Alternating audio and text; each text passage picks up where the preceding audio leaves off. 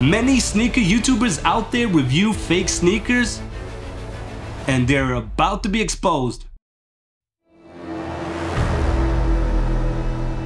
Panda Buy, a major player in the counterfeit sneaker industry, recently faced a surprise raid by Chinese authorities on its factories. Many speculate that Nike might be involved, especially considering their past actions against the content creator closely associated with Panda Buy. While it wasn't unexpected for Nike to pursue legal action against someone on US soil, the involvement of Chinese law enforcement in raiding a fake sneaker factory on Chinese territory is truly astounding. This is too wild. Nike is out for blood, but if you think about it, it does make a lot of sense. Their stock has been on a brutal downtrend. They had their first digital decline in 9 years. Bro, they are making less Air Force Ones. That's like McDonald's coming out with a statement saying that they're gonna make less Big Macs. Well, that's a bad comparison because you can just order a Big Mac. You know what I mean. The old money that was there before is no longer there, and Nike is looking around like, what the fuck happened? Where is all that money? And then they scroll on TikTok and see a bunch of kids posting how to order from Panda Buy tutorials, and they're like, Panda, what? No. Who are you? I've been asking the same question.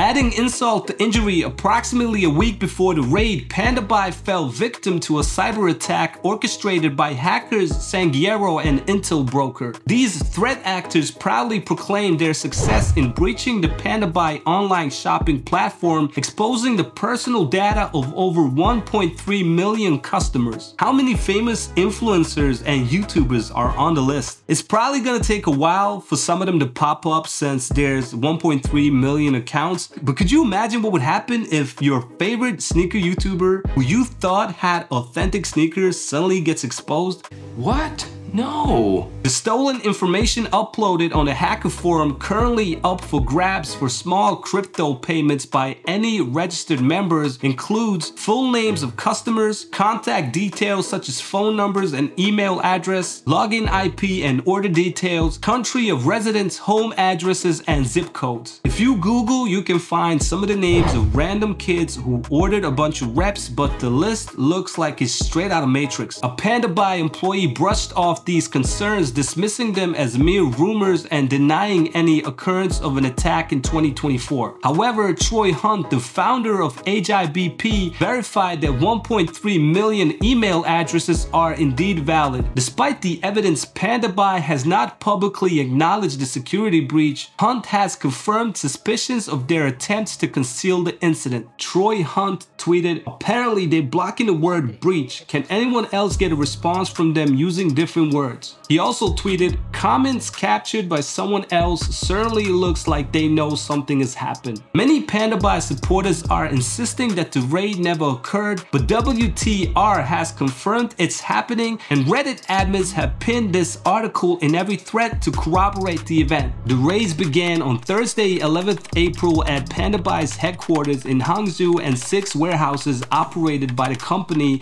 and its network partner WeGoBuy. The raids involved nearly 100 people, including law enforcement and agents, and followed legal action from 16 right owners alleging that the company is harboring and shipping counterfeit goods. Well, that confirms that this was Nike. This is believed to be the first time a Chinese shipping agent has faced such action. And when Reddit admins pin something, that's it. These 6 warehouses were 110,000 square feet and took about 100 people to conduct these raids. That's just as many government officials as the Diddy raids. Yo, how fucking big are these Diddy mansions? What the fuck is going on?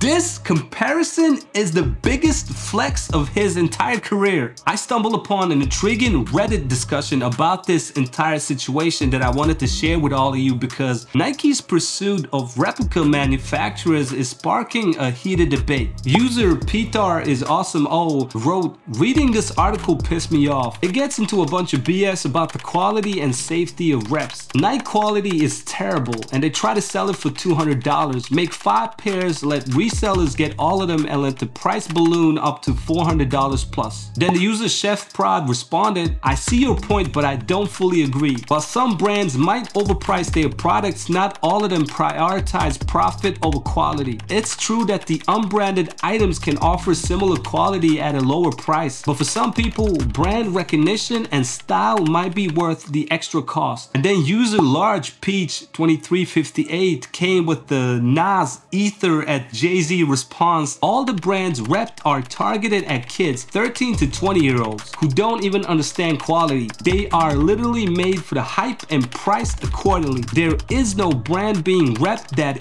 was centered on the foundation of quality. All the rep clothing brands are 1000% hype beast stuff. I've never ordered reps, but I know that I'm extremely lucky to be in a position where I don't have to do that, and I don't have anything against people who purchase reps, especially kids, at least if they're honest about it. But I want to know your opinion. Are you cool with purchasing fake sneakers, or are you against it? And which famous sneaker YouTubers do you think are on the list, if any? All right, that's it. Don't forget to subscribe, like the video, comment something, whatever, so you trigger the algorithm. I'll see you on the next one.